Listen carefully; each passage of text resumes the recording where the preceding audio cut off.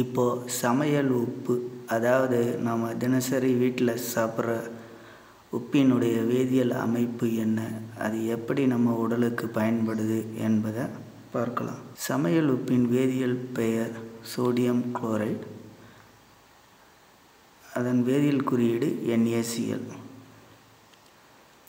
தனிம வரிசை அட்டவணையில் sodium chloride எந்தெந்த அணுக்கள்லேருந்து உருவாகுதுன்னு பார்த்திங்கன்னா, முதல் தொகுதியில் இருக்கக்கூடிய சோடியமும் 17வது தொகுதியில் இருக்கக்கூடிய குளோரினும் சேர்ந்து NaCl என்ற சேர்மத்தை தருது.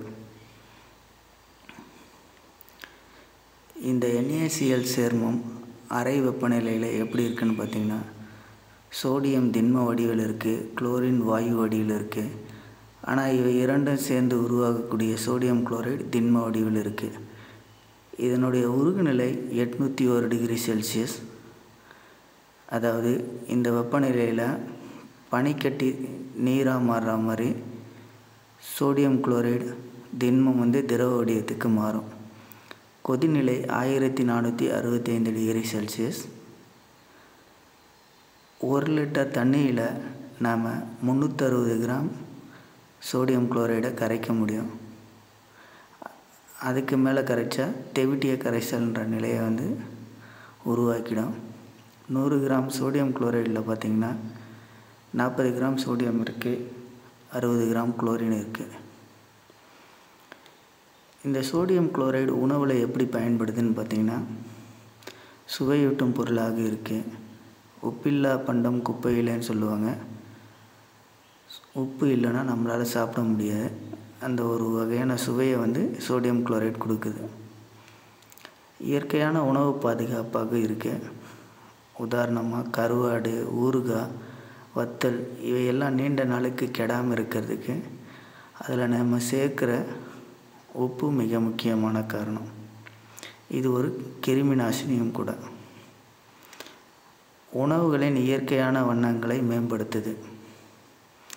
நாம் உப்பு சேர்க்கும்போது அந்த உணவுடைய வண்ணம் மிக பிரகாசமாக இருக்கும்.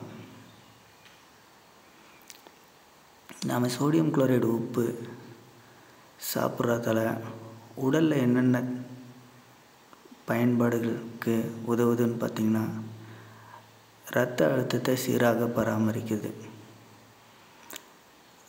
நமது உடலில் ஒரு குறிப்பிட்ட அளவு இரத்த அழுத்தம் இருக்கிறதுக்கு, அதை பராமரிக்கிறதுக்கு இந்த சோடியம் குளோரைடு மிக முக்கியமாக பயன்படுது. அடுத்து ஊட்டச்சத்துக்களை உறிஞ்சுதல் மற்றும் எடுத்து செல்லுதல், இந்த வேலையை செய்வதற்கு சோடியம் குளோரைடு பயன்படுது. உடலில் திரவ பொருட்களை சீராக பராமரிக்குது. நம்ம உடம்பில் ரத்தம், உமிழ்நீர் போன்ற திரவ பொருள் இருக்குது. அதெல்லாம் ஒரு சீரான அளவு இருப்பதற்கு இந்த சோடியம் குளோரைடு மிக முக்கியமாக பயன்படுது. நரம்புகளின் சமிக்ஞைகளை இடம் மாற்றுகிறது. நமது மூளையிலிருந்து உடலின் பாகங்களுக்கு ஒருவித கட்டளையை பிறப்பித்தாலும் சரி, உடலிலிருந்து மூளைக்கு ஒருவித செய்தி போய் சேரணுன்னாலும் சரி, இந்த சோடியம் குளோரைடு மிக முக்கியமாக அந்த செய்திகளை பரிமாற்றுவதில் முக்கியமாக பயன்படுது. தசைகள் ஒப்பந்தம் மற்றும் தளர்தல். நம்ம உடலில் இருக்கக்கூடிய தசைகள் பல அடுக்குகளை கொண்டிருக்கு.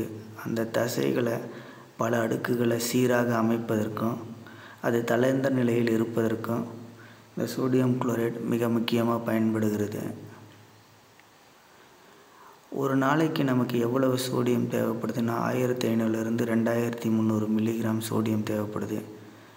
இதில் 75-90% சோடியம் குளோரைடிலிருந்து நமக்கு கிடைக்கும். சோடியம் குளோரைடில் சோடியம் மற்றும் குளோரின் 2 பகுதி இருக்குது. சோடியத்தோட பயன்பாடு என்னன்னு பார்த்திங்கன்னா, உறிஞ்சுதல். குளோரைடு, சர்க்கரை, அமினோ அமிலங்கள் போன்றவற்றை உறிஞ்சுவதற்கு சோடியம் குளோரைடு மிக முக்கியமாக உதவியாக இருக்குது. அப்புறம் பொட்டாசியத்துடன் சேர்ந்து செல்களுக்கு உள் மற்றும் வெளியில் திரவ பொருட்களை சமநிலைப்படுத்துகிறது. மேலும் செல்களுக்கு உடல் ஆற்றலை பராமரிக்க உதவுகிறது. நரம்பு மண்டலத்திலிருந்து ஒரு செய்தியை எடுத்துகிட்டு போகிறதுக்கு, தசை அடுக்குகளை ஒழுங்குபடுத்த, இதய துடிப்பு சீரான இயக்கத்தில் இருக்க சோடியம் பயன்படுது. இப்படி பயன்படும் சோடியத்தை ஒரு குறிப்பிட்ட அளவுக்கு மேலே நம்ம உடம்புல சேராமல் இருக்க சிறுநீரகம், மூளை, அட்ரினல் இவை மூன்றும் சேர்ந்து சோடியத்தினுடைய அளவை கட்டுப்படுத்துது. ரசாயன சமிக்சைகள் மூலம் சிறுநீரகம் தண்ணீரை பிடித்து கொள்ள சோடியம் தூண்டுகிறது. குளோரைடுடைய பயன்பாடு பார்த்தோம்னா, இரைப்பையில் ஹைட்ரோகுளோரிக் அமிலத்தை உருவாக்குவதில் மிக முக்கியமாக பயன்படுது. இந்த ஹைட்ரோகுளோரிக் அமிலம் தான் உடலில் ஜீரணிக்கவும் ஊட்டச்சத்துக்களை உறிஞ்சவும் உதவுது. சோடியம் குளோரைட் பொதுவாக பார்த்திங்கன்னா ஒரு பெரிய சுகாதார ஆபத்து இல்லை. ஆனால் அதிக அளவில் நம்ம கண், தோல், மூச்சு குழாய், வயிறு மீது பட்டு இருந்துச்சுன்னா நம்மளை எரிச்சல் அடைய செய்யும்.